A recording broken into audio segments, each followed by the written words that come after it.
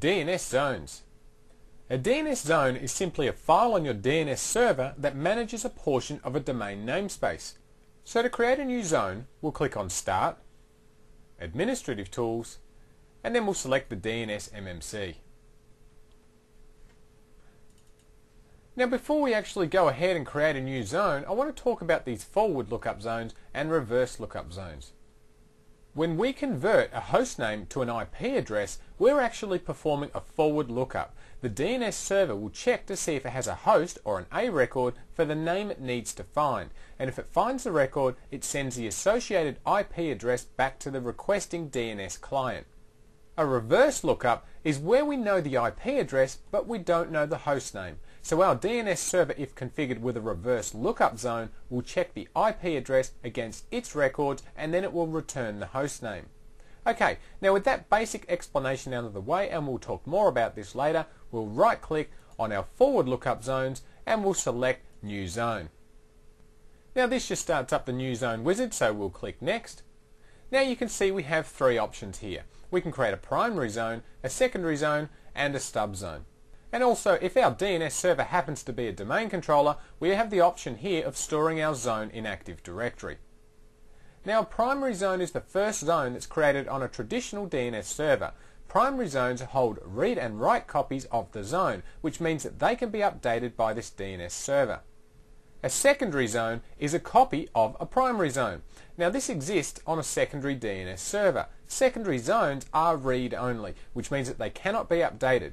Now primary zones will transfer a copy of their zone to a secondary DNS server, and then clients can use this secondary DNS server to resolve DNS queries faster than they might if they had to contact the primary DNS server. Now a stub zone is a forward lookup to an external domain that you'd look up quite frequently. A stub zone contains an entry for the name server of the external domain, and this record's known as a glue record. Now the advantage of using a stub zone is that your DNS server doesn't have to go out to the root and the .com servers to locate the external DNS server. That's because it's pre-configured with the IP addresses of the DNS servers, and it can forward queries for that domain directly to the right DNS server. Now if you are using Active Directory in your environment, and it's more than likely that you will be, then it's a good idea to make your DNS zones Active Directory integrated. That way you can get the security and replication benefits of Active Directory included with your DNS server. Now if your server isn't a domain controller, then you'll find that this option will be grayed out. So we'll go ahead and create a primary zone, and we won't store it in Active Directory. We'll come back and look at this option later on. So we'll choose Next. And now we're asked to configure the DNS namespace for this zone. So ours will be testdomain.com, and then we'll choose Next. Now we have to enter in the name of the DNS zone file. Now by default it will be the namespace that we chose with a .dns at the end.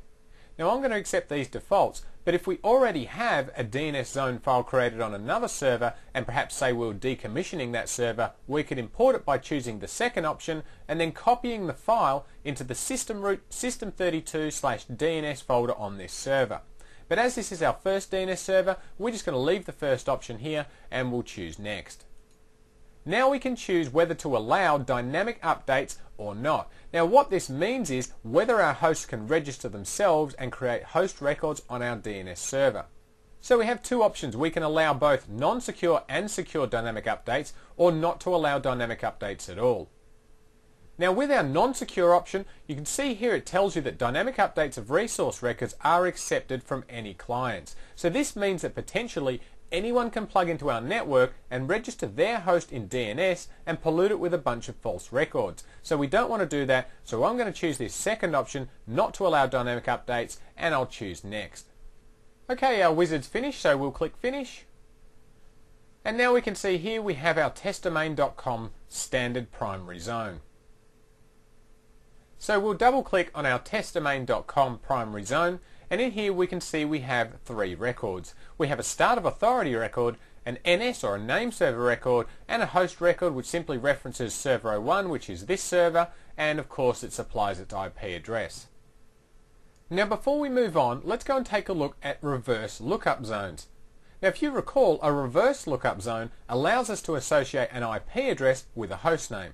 So we'll right click on reverse lookup zones and we'll select new zone. And again it starts up our new zone wizard, so we'll click next. Now we've seen these options before. We can create a primary zone, a secondary, a stub zone, and choose whether we want to store these zones in Active Directory. So I'm going to create a primary reverse lookup zone, and I'm going to uncheck the box to store it in Active Directory, and we'll choose next. Now when we created our forward lookup zone, we had to enter in the namespace for our domain, which was testdomain.com. In a reverse lookup zone, we need to type in the network ID of this zone. So we need to enter in here the first 3 octets of our network. Now we're using the 192.168.0 IP addressing scheme, so we'll enter that here in this box. Now you'll notice that down the bottom we have a 0.168.192.in.address.arpa, and that has been populated automatically. Now you can select either of these 2 boxes and fill in whichever you prefer. Now technically the valid reverse lookup zone requires the second formatting. Now Microsoft have just made it easier for you by automatically populating this box when you fill in the first one. Now use whatever takes your preference. I prefer to use this first one, just seems a little bit easier to me. Just remember it needs to follow the format of your network ID as you'd normally write it, but in reverse, followed by this in-address.arpa. And that's because forward lookup zones work from general to specific, whereas reverse lookup zones work from specific to general. Okay, so we'll click next, and we'll need to create the standard zone file. Now up here you can see it defaults to 0.168.192.in.address.arpa.dns, and that of course is exactly what we saw here with the .dns thrown on the end. Now we'll accept that default and we'll choose next. Now again, we've seen this before. We can allow both non-secure and secure dynamic updates, or we can not allow dynamic updates at all. And I'm going to leave the second option here as the default, and I'm going to choose next. Okay, we're finished now, so we'll choose finish. Okay, now we can see our standard primary reverse lookup zone has been created. So let's go and check out our reverse zone in action. So we'll open up a command prompt, and we'll type in nslookup, and we'll type it in for, say, nec.com. Okay, now you can see that nslookup did bring back the IP address of nec.com. However, up the top here we can see we can't find server name for address 192.168.0.11, which happens to be this DNS server, server 01. Now the reason it can't find it is it doesn't have a record in our reverse lookup zone. So we'll go back over here, we'll click on our reverse lookup zone, and we'll right click, we'll select a new pointer record, and in here we need to provide the name of our DNS server. Now alternatively we can click on browse, and then we can look through our forward lookup zone and find our host record, and there it is. We'll click OK, and now we need to provide in the IP address of our server, which is .11, and we'll choose OK. Now if we go back to our command prompt and issue the exact same command, we can see that the server that resolved our DNS query was in fact server01.testdomain.com, or this server here. Okay, now the next thing I want to talk about is secondary DNS servers. Now we have an additional server in our network which is part of the sales.testdomain.com domain, and we'll go and configure that as a secondary DNS server for our testdomain.com domain. Okay, so here we are on our server 02, so we'll go and click on Start, Administrative Tools, and we'll launch the DNS MMC. Now currently we don't actually have any forward or reverse lookup zones, so what we'll do is we'll go and right click on our forward lookup zone and we'll select New Zone. Of course this brings up the New Zone wizard, so we'll click Next. So we'll choose a secondary zone, and you'll notice down here that we're unable to store our zone in Active Directory, and that's because a secondary zone is only a read copy of a primary zone. Okay, so we'll leave it at secondary zone and we'll choose Next, and now we need to provide the zone name. Now our primary zone is for testdomain.com, so we'll enter that in and we'll choose Next. And now we need to specify the DNS server which holds the primary zone. So ours is server 01, which has an IP address of 192.168.0.11, and then we'll choose Add. Now we'll choose Next, and we're finished. Now we'll expand our forward lookup zones and we'll select our testdomain.com zone. Now you'll notice over here that our zone transfer has failed. Now I wanted to show you this because you'll probably experience this in your travels. The problem here is that we're asking our secondary server to pull a copy of the zone file from our primary, but our primary is configured by default only to perform zone transfers with name servers that are listed on its name server tab. So what we'll have to do is go back to our primary DNS server, server 01, and then we'll have to add server 02 to our list of name servers. So back on our server 01 DNS server, we'll right click on testdomain.com and we'll select properties. Now if we go up here to our zone transfers tab, you can see that we are currently allowing zone transfers, but only to servers that are listed on the name servers tab. So if we go to our name servers tab, we can see the only name server we have listed is server 01, or this DNS server. So to be able to transfer a copy of our zone file to server 02, we need to click on add. So we'll enter in server 02.sales.testdomain.com and then we'll click on resolve. Now we can see it's automatically populated the IP address for our server 02 machine, so we'll click on OK and then OK again. And now we're back on our server 02, so we'll hit refresh. And we can see that our secondary DNS server has in fact pulled a copy of the zone from the primary of server 01. Now so there you see our secondary server in action. Now to prove that this is in fact a secondary server, we can right click on our forward lookup zone and we can select properties. Now here we can see the type is secondary. Now another way of identifying that you are in fact using a secondary server is to right click, and you'll notice that we can't actually create any host records. Now the reason that we can't, of course, is because this is a read-only copy of a zone which we've transferred from the primary. So of course we can't make any changes here. Alright, now we've looked at primary zones and we've looked at secondary zones. So what I'm going to do is I'm going to delete my secondary zone I've created here, and then we're going to go and create a stub zone. So again, we'll right click on our forward lookup zone and we'll choose new zone. Again, it starts up the new zone wizard, and we've seen this multiple times now, so we'll run through this one pretty quickly. We'll choose a stub zone, we'll opt not to store it in Active Directory, and we'll choose next. Again, we need to enter in the name of the zone, so ours is going to be testdomain.com, and we'll choose next. We'll create the default file for our zone, we'll choose next. Again, we need to enter in the IP address of our DNS server, which is 192.168.0.11. We'll click add and we'll click next, and we're done. So we'll go and click on our testdomain.com stub zone, and you'll notice that we only have a few records in here. We have the start of authority, a name server record, and a host record as well for our master server. Now an important distinction to make with our stub zone is that this zone will not contain any other host records. It won't pull them from our testdomain.com zone. But what it will pull is all of the name server records that point to the name servers authoritative for the testdomain.com domain.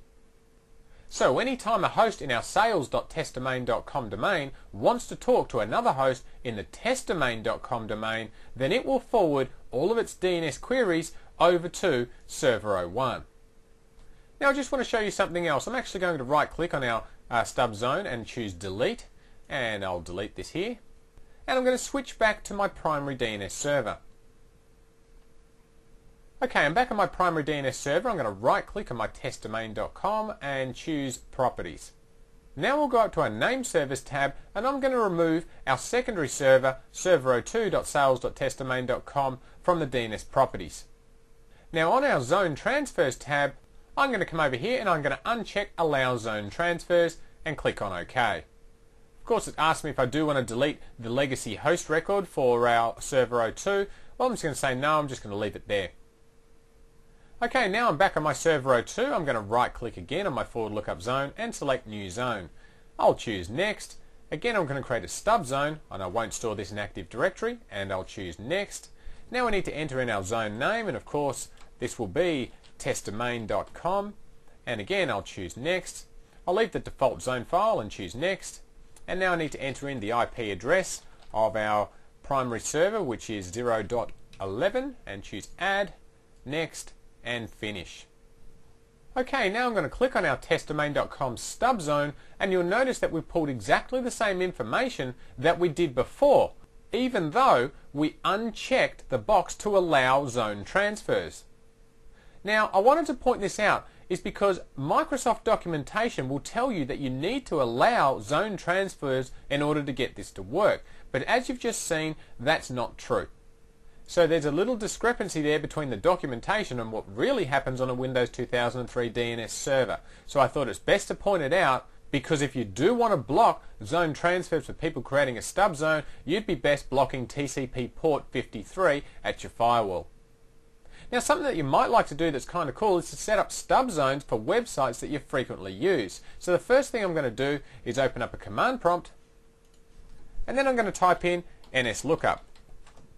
Now we'll type in set type equals ns, and now at this point we can just type something in like yahoo.com and hit enter, and as you can see, it's returned all of the DNS servers that are authoritative for the yahoo.com zone. Now take note of one of the IP addresses that appear in this list. We'll right click on our forward lookup zones and we'll select new zone. Again, we'll click next. We'll create a stub zone, and we won't store this in Active Directory, and we'll choose next. And now we need to type in the name of the zone. So in our case, we're going to type in yahoo.com, and we'll choose next.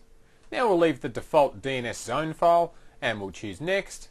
And now we need to enter in an IP address that we found listed here for the name servers of Yahoo. So we'll come back over here and we'll enter in 66.218.71.63, and then we'll choose add, and now we'll choose next and finish. And now we'll go and click on our yahoo.com stub zone, and we can see all of the name servers have been pulled from yahoo.com into our stub zone on our server. So by us having all these records present in our yahoo.com stub zone, this now means if we need to contact yahoo.com, we no longer have to go out to the internet to find the DNS servers for yahoo.com. That's because we have pointers to them already. And of course, another advantage of having a stub zone is that if yahoo.com happens to update their name servers to different IPs, then this will automatically update and remain current. Now, I should point out here that if your target for this stub zone, in our case yahoo.com, doesn't allow TCP traffic through port 53 on their firewall, then this won't work. Now, you should know by now that client queries are sent over UDP port 53, but secondary DNS servers and stub zones perform zone transfers over TCP port 53. And a lot of administrators don't like to leave TCP port 53 open, so bear that in mind if you run into any problems. Okay, we've now seen primary, secondary and stub zones in action. So what we'll do now is we'll go back to our primary server, and then we'll create an Active Directory integrated primary zone. Okay, we're back on our primary server, server 01, so we'll right click on forward lookup zones and we'll select new zone. Okay, and this brings up again a very familiar wizard, so we'll choose next, and we'll create a primary zone, and this time we'll leave this checkbox, which is to store our zone in Active Directory. And we'll choose next. Now this brings us to a screen that we haven't seen before, and this is where we'll select how we want our DNS data to be replicated to our other DNS servers. Now we can choose to replicate this DNS zone information to every DNS server in our testdomain.com forest, to all DNS servers in our Active Directory domain, testdomain.com, or to all domain controllers in our Active Directory domain, testdomain.com. Now be careful with the first option, because in a large forest this can include replicating DNS to other domains in different namespaces and child domains and so on. So make sure this is really what you want to do before selecting this option. Now next we can also choose to replicate our DNS data to all other DNS servers in our testdomain.com domain, and that's kind of logical. And here we can also replicate to all of our domain controllers in our testdomain.com domain, regardless of whether they have DNS on them or not. Now if you do happen to have all Active Directory integrated servers, you'll probably want to choose the second option. But the third option primarily exists for if you want to replicate DNS data to Windows 2000 DNS servers. So I'm going to choose the second option, and I'm going to choose next. Now we've seen this screen before. We have to provide a name of our zone, so I'm going to choose testdomain.com, and I'll click next.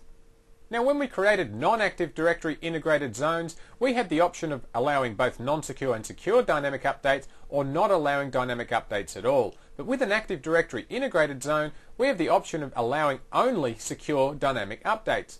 So if you are running an Active Directory integrated zone, make sure you select the secure dynamic updates. And we'll choose that, and we'll choose next, and we're finished. And here we can see our Active Directory primary zone has now been created. So we'll go and do the same thing for our reverse lookup zone. So we'll right click, we'll select new zone, we'll choose next, we'll create a primary zone and store it in Active Directory, and we'll choose next. We'll choose to replicate only to our DNS servers that are in our testdomain.com domain, and we'll choose next. Now we'll enter in our network ID, which is 192.168.0, and we'll choose next. And again, we'll only allow dynamic secure updates, and we'll choose next and finish. So we'll go and expand our forward lookup zones, and we'll see our testdomain.com Active Directory primary zone, and we can also see our reverse lookup zone here. Okay, we've seen primary zones, secondary zones, stub zones, and Active Directory integrated zones. Now I want to talk for a moment about delegation. Now on our network, we currently have two domains, testdomain.com and sales.testdomain.com. So what we'll do is we'll set up a delegation so that any request for sales.testdomain.com that comes into this DNS server will be forwarded off to our sales.testdomain.com DNS server, which is server 02. So first, we'll jump back on our server 02 and we'll create an Active Directory integrated primary zone. Okay, here we are, we're back on server 2, so I'm going to right click on forward lookup zones and select new zone. We'll choose next. We'll create a primary zone which is stored in Active Directory, and we'll choose next. We'll choose the second option again to replicate only to DNS servers in the sales.testdomain.com domain, and we'll choose next. And now we need to enter in our zone name. So this will be sales.testdomain.com, and we'll hit next. Again, we'll choose the default option, which is to allow only secure dynamic updates, and we'll choose next and finish. Okay, now that our sales.testdomain.com primary Active Directory integrated zone has been created, we'll jump back now to our server 01 and we'll take a look at delegation. Okay, we're back on our primary server, which is server 01. So we'll right click on our testdomain.com zone and we'll select new delegation. And this of course starts up another wizard, the new delegation wizard, so we'll click next. And the first thing we need to do is specify the DNS domain name that we want to delegate. So this will become sales, and down here you can see the fully qualified domain name changes to represent sales.testdomain.com. So we'll choose next. And now we need to specify the name and IP address of the DNS server that we want to delegate sales.testdomain.com name queries to. So we'll click on add. Now at the top here we need to provide the name of our server, which is server02.sales.testdomain.com. And of course we need to provide the IP address, which is 192.168.0.12, and we'll click add. And now we'll click OK.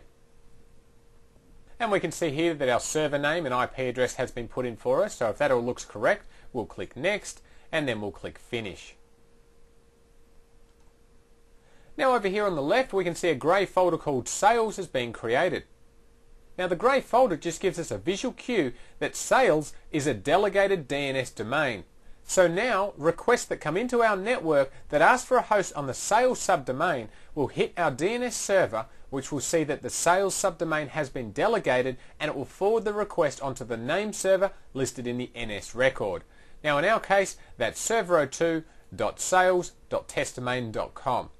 Now the only negative thing with delegation is that if the administrator managing the sales.testdomain.com domain adds a new DNS server, then we won't know anything about it. In contrast, if we had created a stub zone for this domain back on our primary, we'd see any changes that were made to the zone.